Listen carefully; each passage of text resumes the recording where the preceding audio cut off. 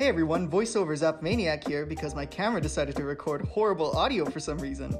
Anyway, today we'll be checking out not one, not two, but 3 vintage Baby Annabell outfits. And of course to do that we'll need not one, not two, but 3 Baby Annabell dolls. So without further ado, let's get right into it.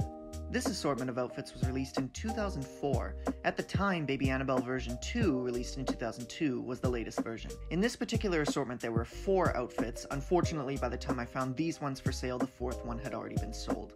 Here's what the back of each box looks like. Because I purchased these outfits from the USA, there's a shorter list of languages on the back, as well the contact information is for Zapf's now defunct US branch. The first outfit we'll look at is this pretty white dress with bloomers. The dress has a sweet floral pattern with a lovely flower embellishment on the front that looks just like one of the tiny flowers on the fabric.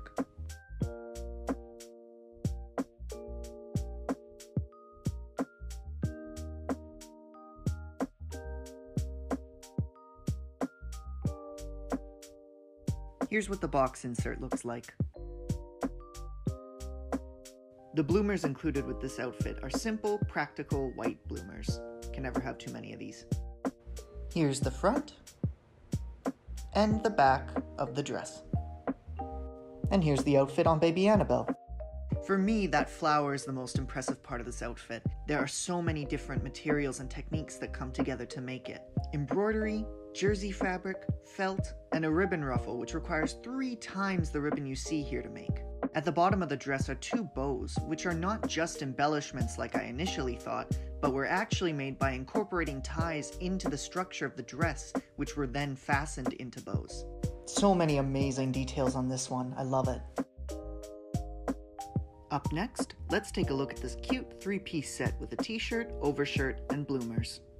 Of these 3 outfits, this is probably the one I would have picked if I could only have one, so let's see if it's just as good as I'm expecting. Randomly found a little piece of polyester fiber while I was unboxing. Just thought it was interesting.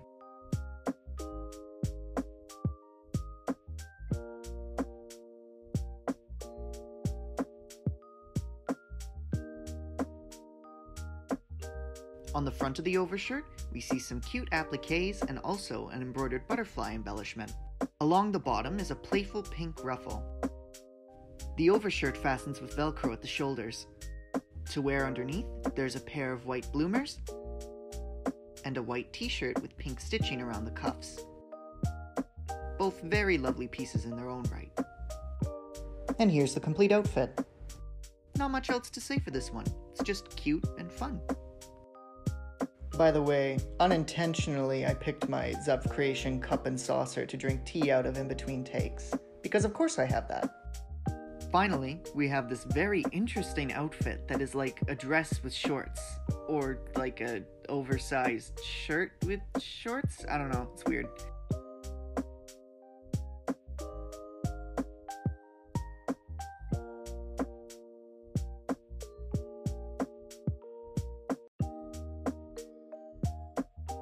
This dress, unlike the other 2 we saw, is a more structured polyester instead of soft cotton. There are 4 plastic snaps on the front, and around the cuffs of the sleeves and bottom of the dress there are sheep and flower appliques. The shorts and collar share the same fabric, which is like cotton that feels like linen. It's really interesting. Also interesting is the fact that the Baby Annabell logo patch is on the shorts instead of the dress. Perhaps the strangest thing about this outfit is how it fastens. If you guessed it had anything to do with those 4 snaps, you'd be wrong. Instead, there's Velcro around the collar of all places, 1 strip here, and another strip that's tucked away under this part of the collar. Really unique design, I've never seen anything like it. And here's the outfit on Baby Annabell.